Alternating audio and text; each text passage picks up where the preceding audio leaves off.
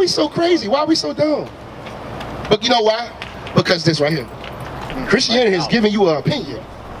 Christianity has given you something to say. Right.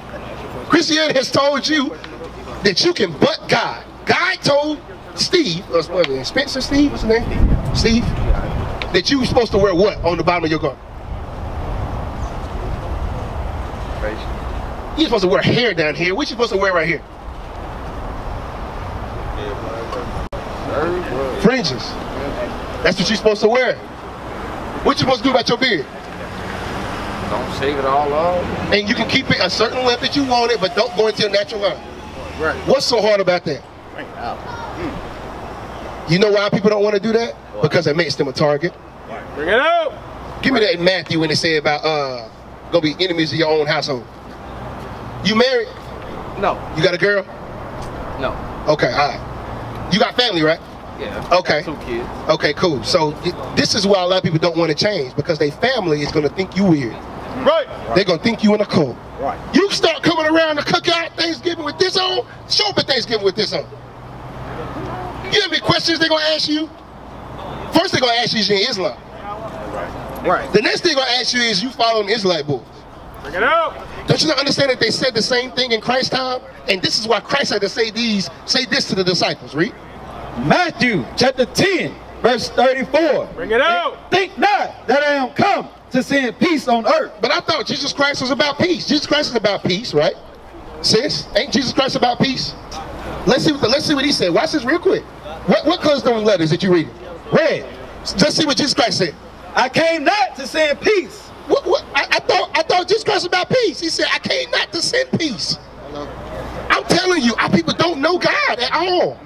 They think they do, and it's cool that they got a zealous spirit that they're shouting, foaming the mouth for Jesus, but they shouting and foaming for this Jesus. And this Jesus right here is not coming. He's not coming. The black Messiah is coming to save black and Hispanic people. Right. That's right. What did Jesus Christ have to tell? I came not to send peace, but a sword. I came not to send peace on earth. Think not that I am come to send peace on earth. I came not to send peace, but a sword. What kind of sword? But I am come to set a man at variance against his father. How could you be at variance with your father? What does variance mean? Variance mean at odds, right? So let's say you and your dad always had a fishing trip. Y'all go to your favorite fishing hole every Saturday. God says you're supposed to rest on the Sabbath day. That's how Christ is putting that variance with somebody that's close to you. You can't go on that fishing trip no more. Read. But I am come to set a man at variance against his father. Read. And the daughter against her mother. And the daughter against her mother. Guess what the daughter is going to be against her mother?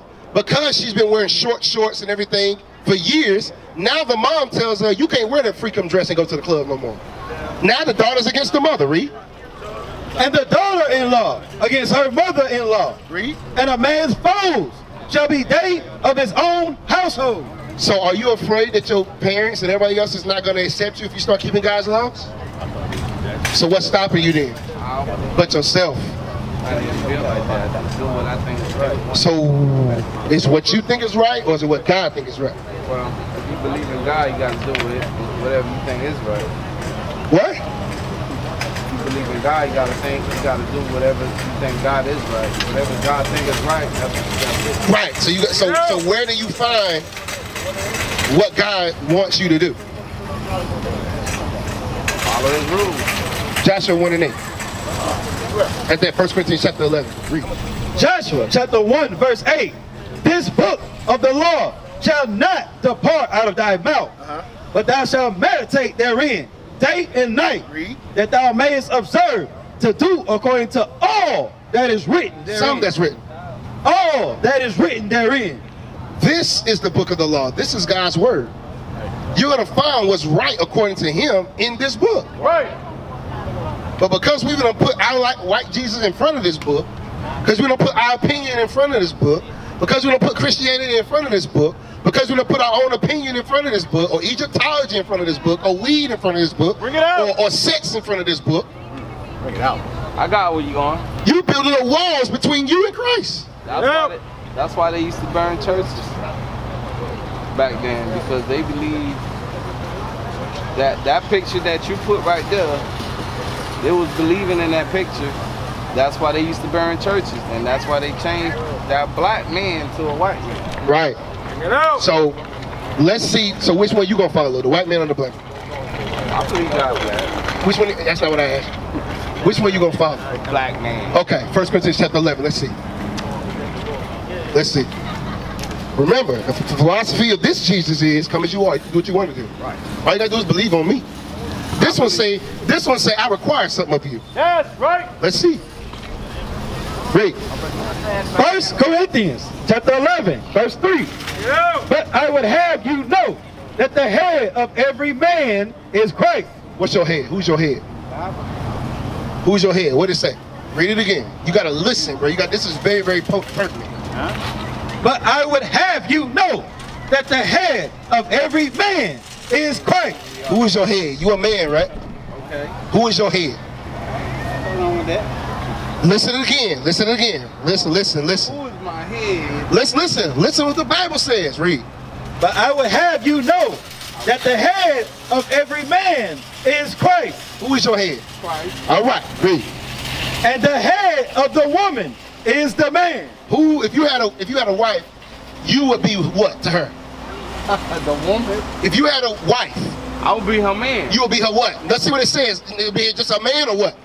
And the head of the woman is the man. If you had a wife, you're what to her? I'm supposed to be a man. Oh, that's what the Bible says. Read it again. And the head of the woman is the man. Hey, brother, in the toboggan, did you know that the Bible said that the man is over the woman? Read it. Right. It does, but when It ain't no but. That's what it says. What she said? What she said? What it say? When I'm the breadwinner, we eat. Oh. Whoa! That's it. Oh! Woo! Come on now. What? Sis, what you said? Woo! People with that man. So you mean tell me if my woman make more money than me, We eat. I gotta shut up and sit on the couch. Love your wife. Your wife loves the church. Right. That's awesome. Me. So my question is, did Christ ever submit to the church? You tell me you got It says why submit to your husband. It says, why submit to your husbands? Hey, it called Christ the bridegroom, and we the bride. Name a time that Christ submitted to us. Name a time Christ submitted to the church. Yeah. That is America. That's right. Read it again. Where we at? But I will have you know that the head of every man is Christ, and the head of the woman is the man. You know what's so crazy? 50-50. If we so 50-50, then you need to, if you got child support, then you need to pay 50% of that child support then. Right. If we so 50-50, when a burglar is on the door, you should be side by side with me. But don't tell me, baby, go downstairs. We 50-50. Black women want to be 50-50 to have your balls in their pockets. Right. That's right. But guess what? Guess what? You're there to provide for them. You're there to help them. You're there to protect them. You're there to take care of them. But guess what? God divinely put you over them. Right. And guess what? It takes some men, sometimes, and we talk about bum Negroes that don't want to do nothing for themselves. That's right. He's still a guy. He got to get his mind right. Bring it out. But sis, at the end of the day, I know we broke down. We don't look good and everything else, right? But guess what? God said He's going to make us more precious than fine gold. Bring it out. God said even though that man that loses a job sometime and he's trying to take care of you, no matter if you make 6 figures and he work at Burger King, just because he's a man and he's trying to make something better himself and he's keeping the commandments, God said He over to you. That's right. Let's go. I like that. Now watch this. Let's see if you like this. And the head of the woman is the man. Read. And the head of Christ is God. Read. Every man. Every what? Every man. Let's see if you like this. Praying or prophesying. If you're hearing this Bible coming out, read. Having his head covered. Is your head covered right now? With them hands that read. Yeah, with that. Dishonoreth his head. Who is your head? God. Christ. His head is Christ, right? You're dishonoring Christ by having your head covered when the word of God coming out. Bring it out. So you said you like that you over the woman. What you gonna do? There you go. Oh, right. That's called prayer. Now watch this, sis. You keeping a commandment and you didn't even know. Watch this. Read. Get to the woman. Verse 5. But every woman that prayeth or prophesieth with her head uncovered. So let's say that the Bible's coming out and your head's not covered. Read. Dishonoreth her head. Your head is what? It's covered right now. So guess what? You can keep the law. Right. That's right. Bring it out. You can keep the law.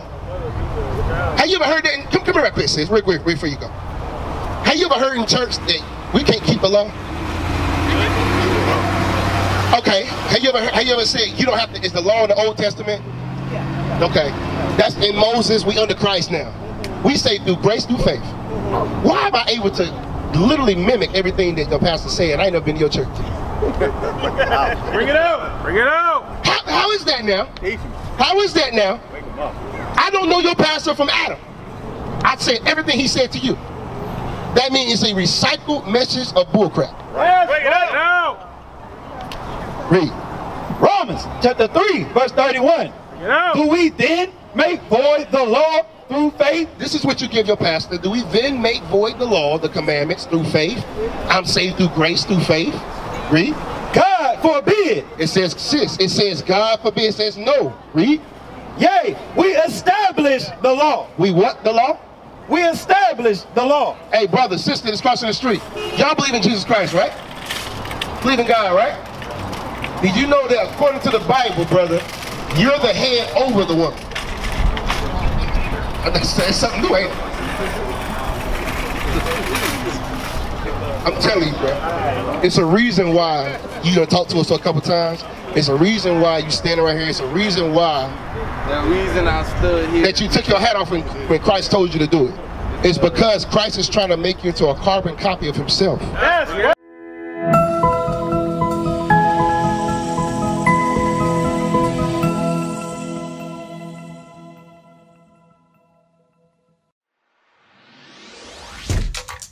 Shalom, Israel. This is Bishop Nathaniel. I want you to know that you can view all our Sabbath classes live on IUIC TV. That's right, I said on IUIC TV. Download the app today. Shalom. We used to scream Black Power while Heron was pushed. But at the end of the day, nothing's in vain. IUIC has been given a vision. The tents of Judah has risen. Many has attempted the mission. Minor murmuring, omitting, and missing the mark. Just reading that he had the flame of fire in his eyes gave us the spark. We on Paul's mission. We out on the road. Purple and gold. From Mexico, Cuba, Haiti, Ghana, Sierra Leone. 144,000 boots banging, concrete crackling. These are our men repented at heart. The scriptures is proof. IUIC, we deliver the truth.